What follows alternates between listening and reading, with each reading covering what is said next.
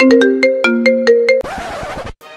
want to salute you, homie, you know, for building your own thing and doing your own thing, creating your own platform, your own website. I got one life to live out my dreams, and I'm giving this thing all I got. I interview celebrities. I talk sports. I represent the culture. Right now, you're turning up on MrTaliaferro.com, shawty. Yeah! Alfred Taliaferro, Mr. Taliaferro TV. I got an icon in the building. Icon alert. He's a comedian. He has earned that respect, and I've reached out to this guy, and it took a few attempts, but I finally got him on the line. I'm very excited about this interview. Anytime you're interviewing somebody who has legacy tied to NWA, just anybody in that realm, you have nothing but respect and love for a guy like a TK Kirkland. How are you doing, sir? What's going on, family? How you doing? You good? I am good. I'm excited for this interview, sir, and I'm ready to talk about a lot of things. We're going to do this interview. We're going to base it around your podcast. So if you don't mind, I want to kind of talk about your past, how you got to this point. Yes. And then I want to ask a few questions. I have a nice little game to play with you, if you don't mind. It's either who raised you or did TK raise you. All right, so we'll get to that toward the end. It's pretty cool. Right. But first and foremost, how are you doing? How you doing? Life is good. You know, life is spectacular. I can't complain. Are you on the road right now? I'm always on the road. Always on the road? Always traveling. I was just checking out a recent Breakfast Club interview, and I was told when I was looking at the interview, and I was seeing that you have your name, a street name after you right now? Well, I don't have it yet. It goes down February 25th is the ceremony. February 25th, and this is in Brooklyn? No, it's in Jersey City, New Jersey. Jersey City, New Jersey? Yeah. How does this feel for you? This honor, just having your hard work paying off. What does this feel? Well, you know, it's an exciting thing, you know. As we get close to the date, I get nervous because it's like a true blessing. You know, but me getting the street isn't really based on my career. It's part of my career, but it's really because I've been arrested over 14 times. And let me explain to you what I mean. Okay. The lady explained it to me best. She said, every person is born with a destiny. And because I veered off my path and I made it back is the reason why I'm getting a street named after me. Because it's telling people that you can pretty much mess up 3/4 of your life and still find time to win. And they felt that the street was important because we wanted to show Afro-American men and women, this is strictly for Afro-American women and men, especially in Jersey City and around the world, that you can mess up your life and still get back on track. And this is why I have a street named after me next year. I'm having a scholarship and a school named after me. So it's a true honor. How have you been able to sustain success, still touring? What have you been on the road for 20, 25 years now? How have you been able to... 30 years. 30 years. Let me get that right. Let me put some respect on your name. Yes. How have you been able to just sustain success, not let the acts get old? How you just been able to just keep it flavorful, if I could say? It has to be, it's part of your DNA, it's part of your personality, it's part of knowing who you are. You know, like I said, everybody has their own personality, everybody has their own journey. My journey has led me to where I am, you know, and I just find things funny and I make it funny, and I've been able to just be myself for years, and I just thank God for people like you, Charlamagne the Guy, Noriega with Drink Champs, all these people that have done things for me over the last year or so, how it changed my life in a sense, because I really wanted everyone to know who I was. But when Def Jam put a lot of false prophets in the game who was successful, because I was successful more before a lot of people blew up. So when Def Jam went commercial and it put a lot of people on, these people was kind of haters. They was kind of not trying to get me to shine because I was still in the streets doing my thing. But when we got on that mic, I was destroying everybody. So to come back, and I'm so thankful to social media, because you young heads is looking for a real dude to talk, because no one's never taken the time to give you guys game, to give you knowledge, to make you a better person. And I've always been like that since day one. Like, I wanted to bring I was the Jay-Z and the Puffies before they were. And I wanted to do that in the comedy game, but in the comedy game, most comedians are haters or they want to just go their own path. So I did it for a while. I managed a lot of people, and then I fell back. And it's just a great opportunity now to do what I need to do. And I might get back into management, but right now I'm just focusing on me for a minute. Now, you brought up Charlamagne, and you talk about Charlamagne and Tax Stone. Is it true that these were two of the guys that even helped you come up with the idea for a podcast? Well, it was really Charlamagne. Okay. I just show love to Tax because they have been trying to get me and Tax on the podcast for over a year. But my schedule was so busy. All I kept hearing, you got to do this with Tax. You got to do this with Tax. And I didn't know who Tax was. And then when me and him hooked up, we just blended together. And I just wish I could have got with him a little sooner because I think I could have prevented his situation. We're praying for Tax, and hopefully he gets out of his situation. Now I'm gonna read you some headlines, right? I'm gonna read you a few headlines. You've always been opinionated, and you've always had a dope perspective, right, on just things, not just even comedy. All right. Okay. Donald Trump's trying to ban Muslims. What is your opinion on his presidency thus far? Donald Trump's presidency. I have an effect on so many levels. One, from a street perspective, you really got to respect the man because the man pulled off the coldest hustles. That's like putting on a ski mask, going in the bank, and pulling off a robbery and walking out. You think he was gonna get just $20,000, and you got lucky and walked out of that motherfucker with $4.5 million. Seriously, he really did. Yeah. That's how that is from a street perspective. On an intellectual level, it's bad in so many ways because on some things Donald Trump is right. It's just that his ego and his personality is just so horrible that you hate to deal with him because he's so egotistical. He's very arrogant. And if you took that away from him and he was able to explain himself that people could understand, you would truly respect some of the things that he was doing. The Muslim thing is something personal. We don't know what that is yet. It's something personal. And the thing about a person who will self-destruct, I see all these people complain about Donald Trump, but what I've learned in life is that if you just sit back, fall back, a motherfucker like that will destroy himself. So all you got to do is just watch it. You ain't even got to complain no more. Men like that self-destruct, and he's going to self-destruct. He's going to run into the same wall he's talking about. He's going to run into a brick wall. Into the wall? He's going to run into a brick wall. Trust me when I tell you. We'll be talking about this interview 4 years from now, and you was like, TK Kirkland was right, and you make sure you pull this up. He's going to run. He's going to self-destruct. I swear. You see him and his wife don't even get along. She's not even at the White House. Is he even at the White House? She's not even at the White House. Wow. She at the place in New York City. The hotel, right? The hotel. Yeah.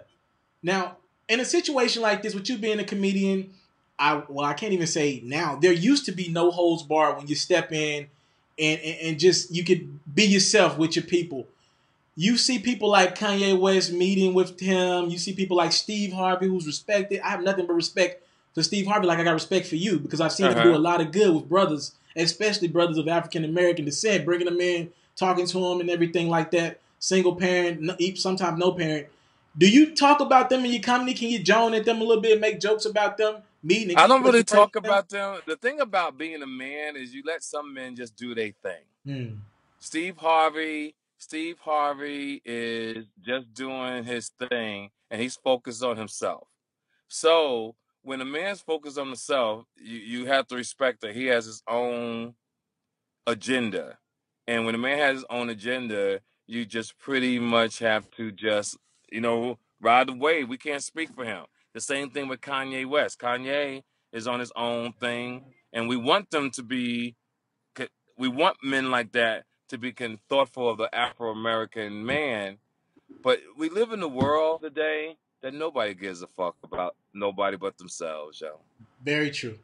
Very true. Nobody cares about nobody but themselves. And at the end of the day, when you go to the bank, nobody asks you, did you help anybody? They just take your money and you make a deposit.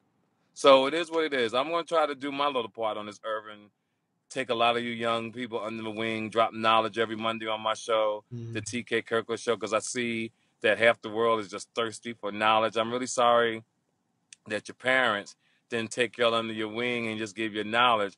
But if you never met your father, never met your mom, that means your mother probably was a hoe back in the day, and she didn't manage your pussy properly to fuck with the right dude. Or your dad was slinging dick and just nutting in any bitch he saw, because she had a fat ass at the bar in the club, but not realizing this bitch is not a good mother to raise a child. It's so fucked up out here, yo. It's crazy, and it's gonna get crazier. Some of the stories I've seen from people in my, I'm 20, I'll be 23 in 4 days.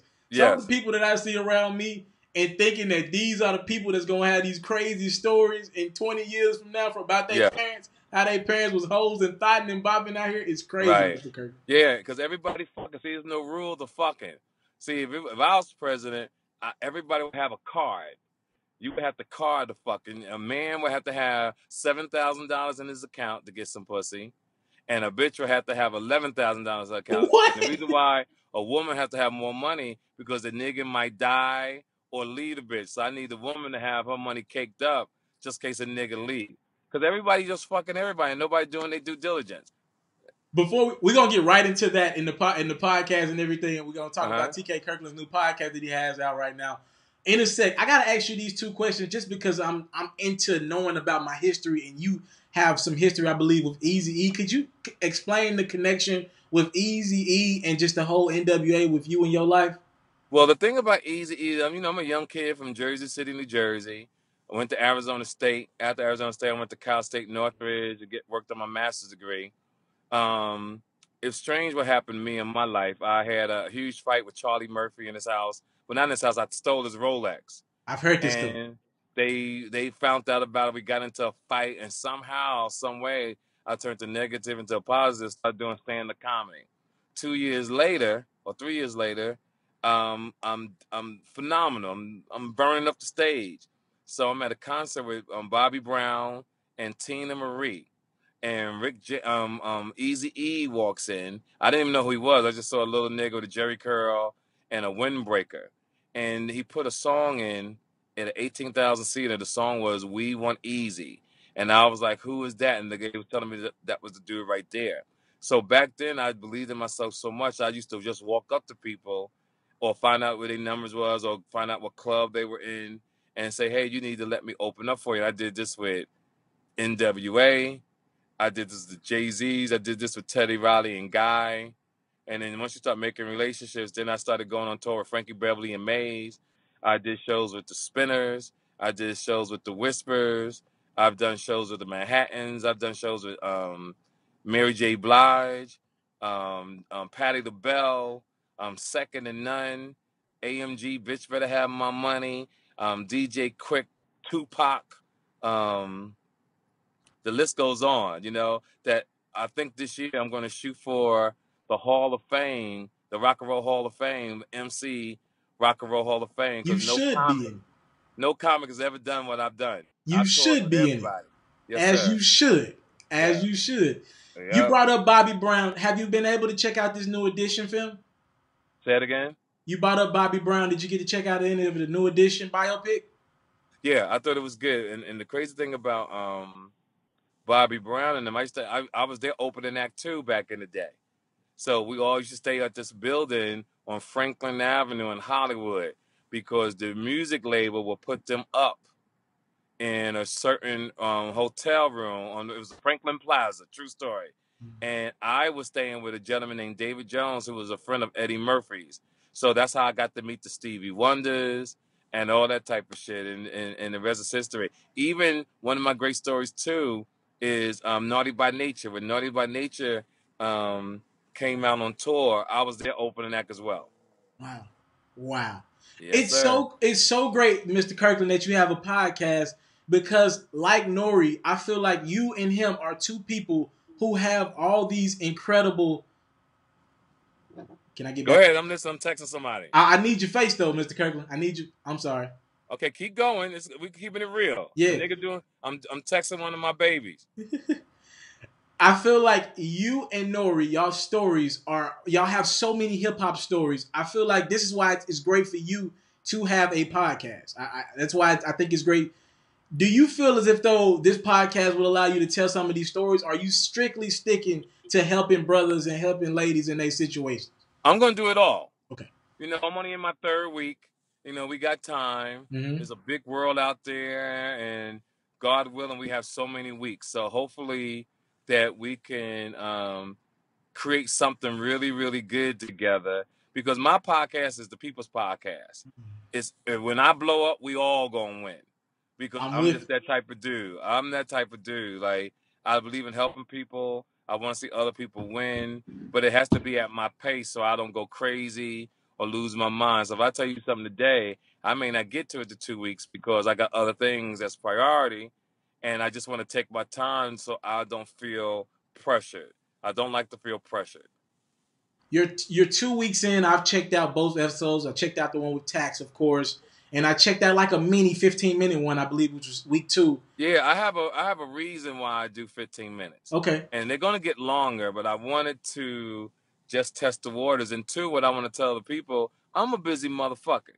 I ain't got time to be sitting in no damn studio, no hour, 2 hours trying to give motherfuckers knowledge that they should have learned from their parents. So the reason why you been getting 15 minutes because I'm busy. A nigga gotta catch a fucking plane and do things. I'm not gonna sit there all day, drink water and juice and alcohol, trying to give niggas knowledge. They talk about, oh, he the jewel dropper, he the gem dropper. Oh, I've learned so much from you in such a little time. Oh, that's motherfucking great. If you can't get this shit every week in 15 minutes, that's your own motherfucking problem. Call your parents up and call them and say, Mom, Dad, y'all ain't shit.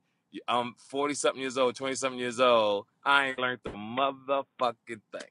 Hey, TK, hold on now. You just made me think about something. If I call you, I'm scared you're going to clown me more than you're going to help me. Are you really going to be helping these brothers out here, these pathetic brothers out here? You know what? You have to take that chance when you pick up that motherfucking phone. If you say some stupid shit, I'm going to get in your ass. So you better have your man pants on and your fist ball, because it's a lot of weak niggas out here in the world, and I gotta give them a spine. Are you pro? Speaking of weak niggas, are you pro the DM world, or are you more of a you gotta go to a lady and talk to her and pick her up in person? Oh yeah, you gotta pick a woman up. You can't do the DM. You wouldn't dare do the DM. You mean direct message? Yes, sir. You gotta do it all. Do it all. Okay. You gotta do it all. You gotta DM, and then once they answer, hopefully they're interested in you. Then if they in your neighborhood, you go pick them up. Hopefully you got a car. You can't do the bus. You can't get on the motherfucking bus and pick the female up. So you got to open the car. And men who money ain't right, if you ain't got, like I said, if you ain't got $5,000-$6,000 in the bank, leave a female alone. Don't even walk up to her and waste some motherfucking time. You got to have a little bit of change. You got to be able to take a woman to a movie. You got to be able to buy a young lady a nice little gift. And you want to be able to take little trips, you're not big trips, you want to take fucking a little trip. So you ain't got $6,000-$7,000 in the bank, leave her alone. Now, Mr. Kirkland, I shot my shot at my girl. I had her for it's been about a year now. And when 2016 hit, I said, look, I'm just shooting my shot at this one. I was in college. I was about to graduate my last semester last year, last January, around this time. Right. And I shot my shot. All right. So you're for shooting your shot. After that, I had to take out like 6-7 times before you just gave me the time of day. You forced shooting your shot as long as you can back it up in person. Right? I shot it in person, but then it just took a lot of texting, communicating, dates, everything. Yeah, some women are like that. And sometimes you could be so smooth, a female will fuck you on the first night and you can live happily ever after. I tell females that if you got it going on, you like the nigga that you kicking it with, just make sure you do your homework on the nigga. And fuck him on the first date. Sometimes you gotta fuck a nigga on the first date so good that if a nigga even thought about not fucking with you no more, that nigga gotta be like, you know what? Hell, motherfucker, nah. I'm keeping her. But then you gotta also be careful that you fuck a nigga so good you bring the bitch out of him. And what I mean by the bitch out of him, some guys don't like a woman looking at another nigga, or why are you wearing that tight skirt? If you ever hear a man say, take that off, or who you on the phone with, or he trying to check your phone, you gotta leave that nigga kill everybody in the family. Leave that nigga alone. So a relationship, you believe a dude could be with a chick and a chick could be with a guy if they fuck on the first date? Oh, absolutely. I've done it. Oh, I don't know about that, Mr. Kirkland. I don't know. It's all your mental. Okay. See, most of you guys think because a girl fucked you on the first date, she a hoe. She ain't a hoe. That's her pussy. She just knew what she wanted. Yeah, she could do what the fuck she wanted. If she chose to give it to you, think highly of yourself that you like, man, she fucked me. I'm grateful. See, a lot of you young motherfuckers are not grateful. You don't get pussy every day like how we used to get pussy back in the day. 100%. So if a girl fucked you on the first date, yo, you got to enjoy that shit and be thankful. Okay. What's the craziest question you've been asked on your podcast, the TK Kirkland podcast, so far? Nothing so far. Nothing but so I'm quite sure it's coming. Okay. Yeah. All right. So we're going to play a game. We got about 5 questions in the game, and then we'll come it up.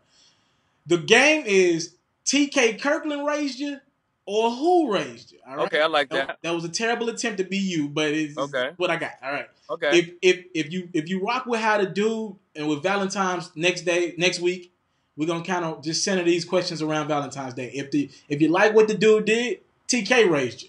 If you don't like what he did, who in the hell raised you? Right. So I'll read these scenarios to you. Okay, go ahead. Here's scenario 1. A guy's interested in a chick. He's never got the box and got past the friendship level. He takes her to dinner on Valentine's Day because she's lonely, has nobody else to go with. Spends over, now, you're getting real money. So kind of narrow this down to somebody like me. He spends over $100 on dinner. Is that a TK raised you or who raised you? With a friend. He never got out of the friend zone. She was just lonely. He said, hey, I'll just... So what are we complaining about? Him spending $100 or he's trying to fuck her afterwards? It's him being in the friend zone. This girl ain't never showed him interest a day in his life, and he just decided to take out. Is that a TK raised you or who raised you? No, that's a TK raised you. TK raised you. Why? I like for men to be gentlemen. Okay. And sometimes you ain't gotta fuck everybody you meet. 100%. Sometimes God give you a pass. You treat someone good, and the next time you fuck around and get somebody, you like, oh, I see why I got her, because you build up your point system. Okay. All right, next question. A guy flies out a girl that he's been talking to for a couple months. They're a little bit past casual dating. When she gets to the hotel, she remembers that she forgot to tell him that she's on her period. Right. He kicks her out and doesn't even pay for the Uber. Is that a TK raised you or who raised you? Who raised you? Why is it who raised you? Because you got, at the end of the day, you got to be a man. At the end of the day, you can't help if a woman's on a period. And keep it at 100, sometimes if you smooth enough, you can fuck a girl on a period, but you young guys would never attempt no shit like that. I did that. I'm there. So you keeping it real. Sometimes you can fuck a girl on a period. Yeah. You just gotta make sure you lay a towel down on the sheet. Right? Lay a towel down. Because what happens is that if the girl is bleeding heavily, that shit will sink through the sheets, the mattress cover, and get on the mattress. And if you had a 5-star hotel, they'll send you a bill for the mattress. Yeah, 100%. That shit happened to me at the Ritz-Carlton years ago, and I got a bill for $1,000 for a mattress. Next question, Mr. Kirkland. I can't afford no damn Ritz-Carlton. I don't even know what it... I can't get there. A guy hooks up with his partner's girl, all right? This is 1 month after him and the girl stopped talking. He said, look, we was just smashing. It was nothing serious. The dude who's getting with the girl now, he posts a picture of the girl on Valentine's Day and celebrates them being together. Is that a who raised you or the TK raised you? Say the question one more time. I got you. So a guy, he's talking to his partner. It's a chick that his partner used to rock with. His partner say, look, we good. We was just smashing. I smashed her a lot of times. I smothered her out. But the friend, he talks to the girl. He thinks it's cool because the guy's like, I'm not really into the girl. Right. And he now gets the girl, and on Valentine's Day, he posts his first picture with the chick. Is that a TK raised you or who raised you? So are you saying something wrong that he posted? Is it wrong because he posting a picture of a girl that his partner said he smothered out? But it all depends on what he's saying when he's put up the picture.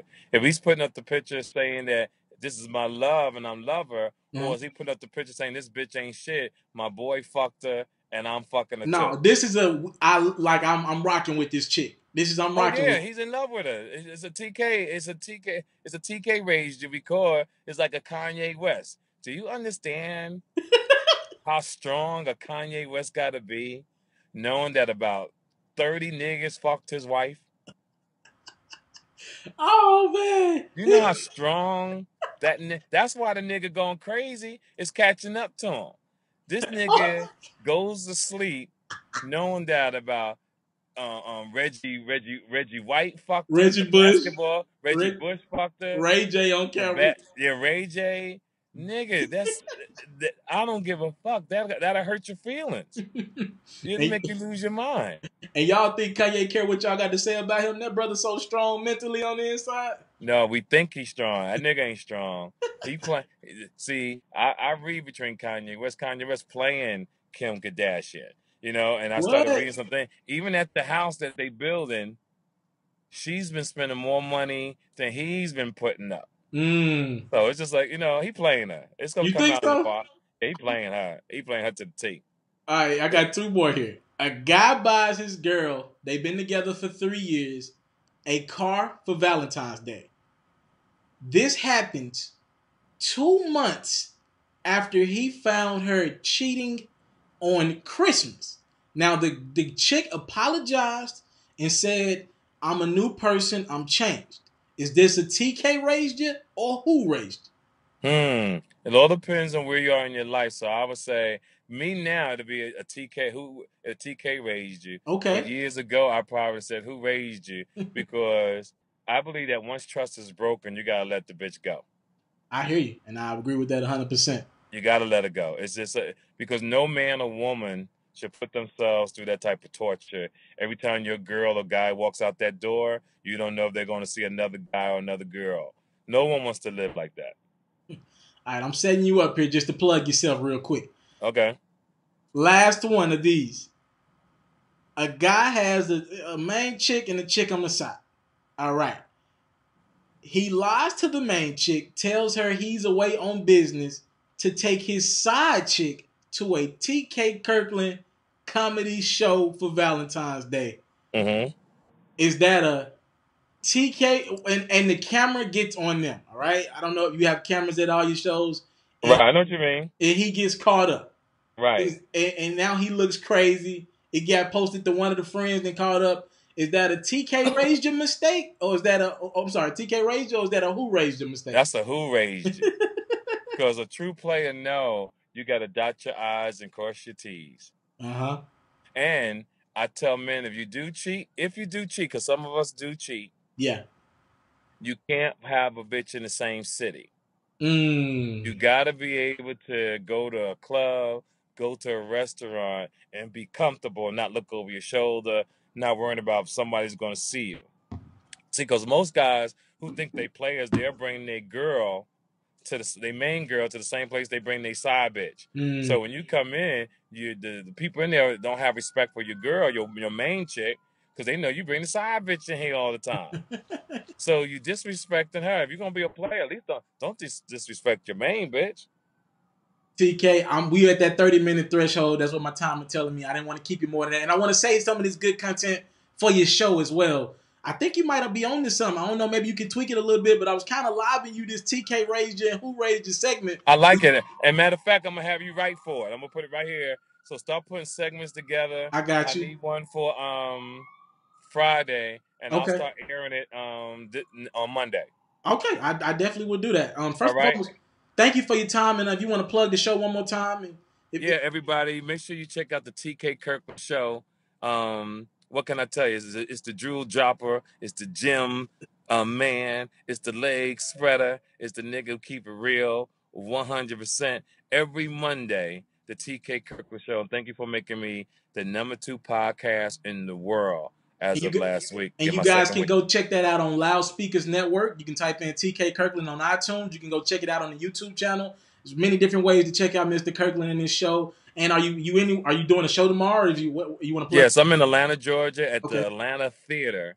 It's on Jimmy Carter Highway, so just Google it because I don't have it in front of me. But tomorrow night through really Valentine's Day, I got a show every day. So we sold out pretty much. And if you're going to come through, just come through. And follow me on Instagram at TK_Kirkland. For the people who don't know how to spell Kirkland, because some people don't know how to spell it, it's KIRKLAND. And when we get off the phone, I'll send you the topic that I'm doing for this Monday so you can start writing. You heard it first. I got my man writing for the TK Kirkland show. And this is how we change people's lives starting today. TK Kirkland is Mr. Taliaferro. Thank you, man, for this support. I'm about to ask him a question. Matter of fact, we'll get in with this question. Yes, Mr. sir. Kirkland, will you be? I'm in dire need. I've been trying to reach out to Charlamagne as well. I got tons of interviews. I've been making a lot of history. You two are about 2 hours away from me right now. I'm here in Knoxville. I'm out of like Knoxville, Memphis, and Atlanta. Will you be my OG, sir? No. Oh, hell motherfucking no. But I will be a friend. Okay. Meaning you could call me every now and then.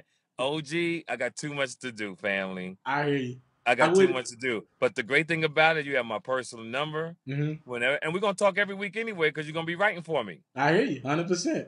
You know what I'm saying? So it's not an OG. We friends. I got you. I shot my shot just like I got my girl last year. I told you I was shooting shots. Yeah. We friends. Fuck OG. OG is like another word for counselor. You know, we friends. Mr. Kirkland, thank you for the time. We out. All right, real quick, it's yours truly, Mr. Taliaferro. Before the video starts, it would mean the world to me if you follow me on Twitter, Instagram. That's how my business grows. @is Mr. Taliaferro on your screen right now. When you follow and subscribe to me, you become one of the pharaohs. That's how I talk business, and that's how you support a young hustler out here getting it.